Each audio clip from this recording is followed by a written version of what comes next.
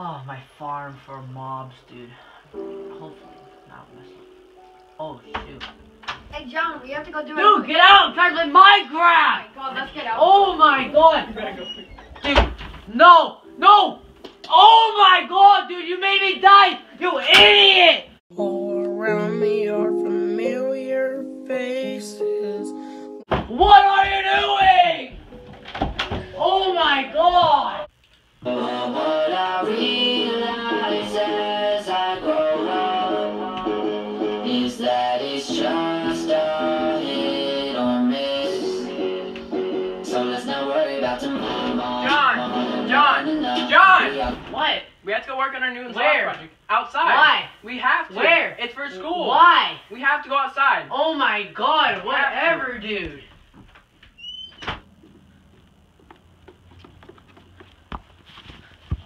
Chloe, what are we doing for Newton's first law? Well, we're going to show you kicking your soccer ball. Show it. Alright? Alright. What's up, guys? Welcome to another episode with your host, Killer BJ. So Newton's first law states that an object at rest stays at rest unless acted on by an unbalanced force. So basically, this just means that things don't move unless an unbalanced force like wind or someone's foot moves. The example shown here is Jonathan kicking a soccer ball.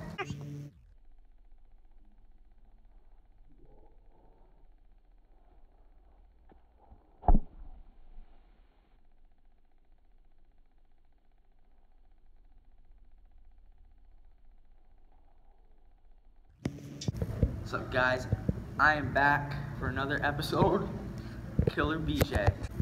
So today I will be talking about Newton's second law of motion. So, acceleration of an object is dependent on two variables, net force and mass. So for example, if you put the same force on a tennis ball that you put on a bowling ball, the tennis ball is going to accelerate and go farther. Okay guys, so this is an example of Newton's second law of motion. So the tennis ball accelerates more than the soccer ball because the soccer ball has more mass than the tennis ball.